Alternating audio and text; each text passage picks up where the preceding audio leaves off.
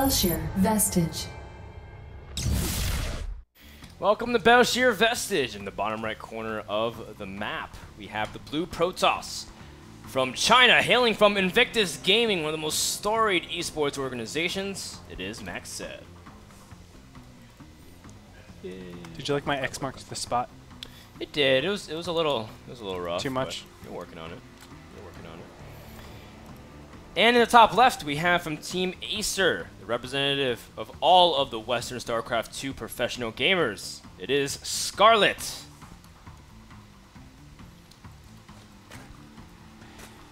And Scarlett is also one of those players who's sometimes not afraid to 10 pool, but she hasn't chosen it for this occasion. But sometimes she just does. She's no Nurchio. Nurchio has cojones, man. Doesn't matter what game it is. 13 pull, 10 pull, YOLO swag. Or like a 12, or like 11 pull. See, he likes to do sometimes weird stuff like that. I like that, though. Really keeps Protoss on their toes, but against a gateway expansion, definitely think something like fast pulls give you negative equity. Like, if you do it 100 times, 70% of the times you're going to end up losing or being behind. I just feel like it doesn't work out all too well. What are your thoughts on pull first, or fast pulls? I think they're great if you know a certain style of the player. Guaranteed. Yeah. Some players are a little bit too predictable. And for a while, that was Rain's biggest drawback, who is, by the way, playing in the finals of Korea very soon, so definitely check it out against Maru. But Rain, when he first came out as a rookie, was a very predictable player, and then he started cheesing a little bit more, and I think he's grown a lot since then, and that's why I peg him as a favorite to win, because I really feel like he has better just overall skill than Maru. But MacSed is also one of these players who's just pretty predictable in the fact that he is going to go gateway expand almost every time and try to go for some kind of early aggression. Scarlett's been able to receive it for the most part. Not the first game, but in the second game he did it really well, and now he's inches away from being able to get his spot into the round of 8. And I really feel like if MacSed can piece together everything, you know, just get the pylon at the right time, then that game would have been different, don't you think? Substantially different. Yeah, 30, 45 seconds faster. Yeah, like his units would have been with him for 15 more seconds. That's 15 more seconds. That's 7 stalkers are doing damage. That adds up. That's like a good 4 or 5 roaches, let's say. That's a whole hatchery of production almost. And that's kind of where everyone kind of gets this, oh my, I just got Protossed, right? Where everything just bulldozes you and nothing seems to die from Protoss and everything stays alive.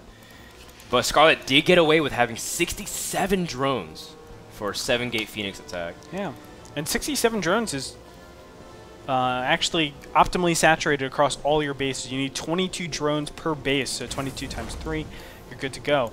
And on top of that, she didn't have all of her gases, so that means her mineral income was a lot more than normal.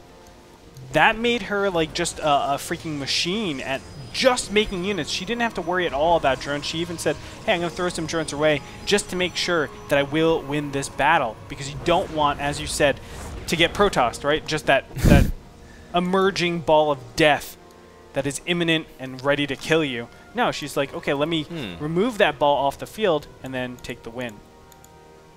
Well, now that Scarlett has that in mind from the previous game, now we head over here to game 3. MacSed is going for a Stargate, and Scarlett scouts it with a Zergling almost immediately. I'm a little curious because we don't see Stargate openings as common as a lot of early gateway pokes on this map. You can use these little crevices between the natural and the third base to kind of put pylons in. We see players like Stardust really love doing this. Yeah. And then you can pressure the third and the natural, which is kind of a couple arm's length away. It's very far. And it kind of punishes, but instead, MacSed's going to go for a Stargate, and it has been scouted, and Scarlett now knows everything what Protoss is up to. How do you feel about just how fast it's able to mobilize relative to something like a Robotics Twilight type of build? You know, you focus on the Blink, the obvious Century Immortals. Do you feel like this is a better or worse style than that normal stuff that we see? Mainly Puck do. You mean MacSed? Yeah, yeah. I mean, I'm a big fan that Stargate's never wrong in PvZ. It's just that sometimes it's not the best choice. there's just so many options you can have, and I love the fact that some Protosses are trying to incorporate even Oracles into PvZ as well. You get some good scouting, you deny information, and I like going Stargate into fast third because I feel like Void Rays control so much space early on, and if you turtle behind that, it's just a good way to play. Although I don't like it. It's kind of like turtling behind Spore Crawlers, and yeah. I don't like it, but I think it's a good style to play if you want to win. Sure. It's like, yeah. It just gives you a lot of options. I agree. By yourself, Andre. And then after that, comment on Scarlett's build. I really don't like it. You don't like Stargate? I don't like Stargate in this position. I feel like it's so... You're weakening yourself so much. The whole point of gateway pressure in the beginning stage or going gateway expand is to have that fast warp gate and then the range of a lot of gateway all-ins or gateway pressures, right? You have to defend against that fine line. As soon as you go Phoenixes, though, it immediately cuts so many opportunities. If you want to look at it, Phoenix is 1 Zealot and 1 Sentry, or at least the resources of that. When I see 4 Phoenixes out in the field, I'm saying to myself, no gateway pressure is possible. And if it is, it's going to be very, very weak. So that's why you can do things like get very fast upgrades, you know, get just queens to defend against everything, because you know he can't really do anything. Well, well, I guess that's kind of subjective because MacSed has dropped 4 more gateways, so it's a similar build to what we saw earlier. The only thing is, again, MacSed should be warping in somewhere by the 4th base of Scarlett and trying to harass if he wants to. Now, he is making moves as if he wanted to take a 3rd base. I don't know how genuine that is, and I don't think it's genuine at all. Oh, no. Zergling's kind of catching the sentries out of position and baiting a lot of force shields out. Oh, wow, and able to take out one of the sentries. This is a big, big blunder. Remember, 1-1 is 2 or finished. 3 of the sentries here, Greetor. Oh, is it really? Yeah, it was a lot more. And now Scarlett's in full production mode. Now, keep in mind, she also has double Evo Chamber production and the pathogen glands. So this entire 3rd base thing has not been sold. Scarlett saw how many warpins were coming, and she should know what's coming. Yes. The only thing Scarlett does not have right now is the 4th hatchery. I can't express enough how much I think that's important. When you're doing a Zergling-based style, you need that extra larva to burst and react to your opponents. Again, Scarlett pushing in here. Scarlett is getting into murky waters here, Frodan. I'm not liking this. Throwing down some emergency spine crawlers, giving up the 3rd base. She's taking to Hive, Frodan. Okay, I mean, you can get the if you can get the Ultralisk out or something, you can completely destroy this push, but it's still very tough. MacSed is going to take this 3rd uncontested, and the best part is, if anything gets too hazy, he just recalls. Yeah. He just recalls, and then you can drop the robotics. 8th gate is finishing. Oh, MacSed baby. making me right a game later than he needed to be. And the pylon is up, ready to reinforce. I like what's happening. Zerglings are coming in for the flank. Oh, the Zerglings almost picked themselves a death sentence. Gosh.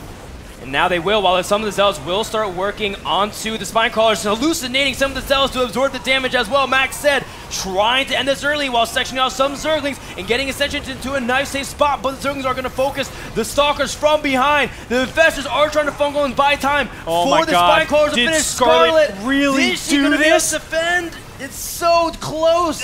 She's gonna do it. Unreal. The upgrades coming into a big factor in this, along with the queens, the constant transfuses, and taking out those phoenixes, disabling them from disabling the queens.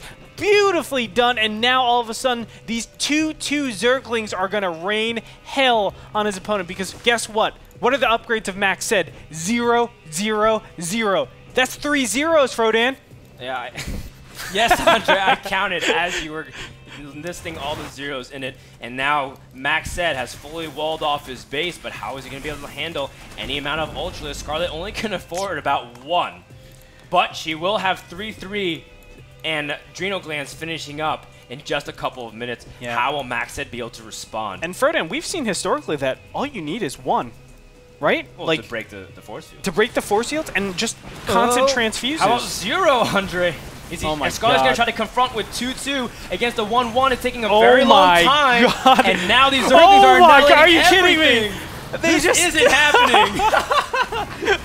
MacSed's like, yeah, it's cool. I got this. The Guys, don't worry. Infestors and Zerglings on the middle of the map is pushing. I cannot believe what I am witnessing as MacSed is almost out of options. He's trying to take a third base, but he has no units to make sure that it's safely secured. Ferdinand, sentries do 4 damage. 4 damage to those Zerglings. That's also their DPS, because sentries fire 1%. Yeah. 4 DPS. That's less than a worker. And think when one Ultralisk comes out with chitinous plating, it's going to have 6 armor. The sentries do nothing.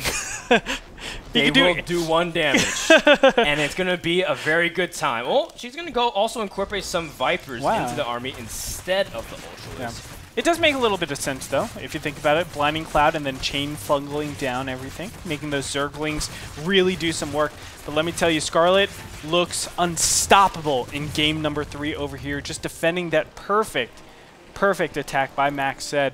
I was actually very surprised, Ferdinand. I still would have liked the Ultralisk because she has Queens of Transfuse. Oh, just as I said, there it is. Scarlett is going to incorporate some Ultralisk into her composition. 3-3 is about to finish along with Chitinous playing. MacSed not in the best position either. And Scarlett's been relentless with her creep spread all over the map as almost every single avenue of attack and flank has been littered with this purple creep from the Zerg race, and Scarlett in prime position to end this game and series right here.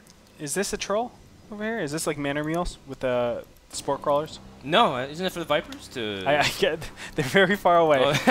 They overshot just a little bit. Retort. And you can force steal them from running away too. I know. That's.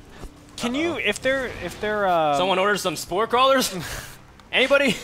There's like a drone lifting it on the bottom and people don't see it. So scared, man. Okay, 3-3 is finished. Ultra's on the way out right now.